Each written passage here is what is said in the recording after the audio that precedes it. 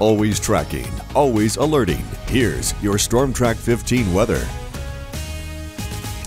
5:16. Good morning for those just joining us.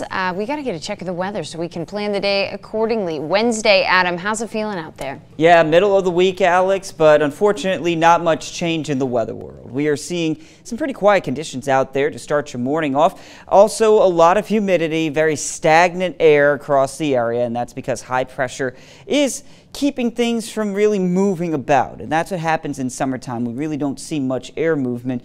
But that humidity, those warm temperatures, they're going to be with us for the rest of your morning. It's 79 degrees right now in Lafayette. We see those temperatures coming up into the 80s by 8 o'clock this morning. Now, again, lots of sunshine expected out there, just a passing cloud or two. On radar, not seeing anything right now. We're not going to see anything out there through the rest of today. So it becomes a temperature forecast for you, and here's how things shape up. 7 o'clock this morning, we're in the 70s, the upper 70s. In fact, these temperatures may be a few degrees too low there. By the time we hit 8, 9 o'clock, we're starting to warm into the mid and upper 80s. It takes no time at all for those temperatures to get toasty. This is now at 11 o'clock, and look, 91 in Lafayette, 91 in Breaux Bridge and Abbeville, 92 is what the forecast is in New Iberia. Let's go past lunchtime into the afternoon. Oh, this is just a miserable looking map. Mid-90s, 95 in Lafayette, 96 in New Iberia and Breaux Bridge. And then we get into the afternoon, 2, 3 o'clock. We'll be in the upper 90s in many areas before finally we start to see those temperatures gradually coming on down towards the evening.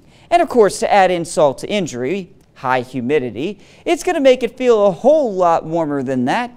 110 to 112 at times as we head through the afternoon hours today. So that is dangerous heat. Another heat advisory in place starting at 11 o'clock this morning, going until 7 p.m. Stay hydrated, drink plenty of water out there. But later on, as we head into the overnight, well, we're not going to see any relief. Very similar to today with those temperatures in the upper 70s to near 80 degrees. And then tomorrow we see another day of that excessive heat. 98 for a daytime high there with just a few clouds in the sky. But there is hope on the horizon. As we end the week, we finally start to see some rain chances, and really, they jump up. Now, if you joined me yesterday, I was mentioning that models were kind of questioning what would happen this weekend. Some models were saying it was going to be a more wet weekend, others saying it would be drier.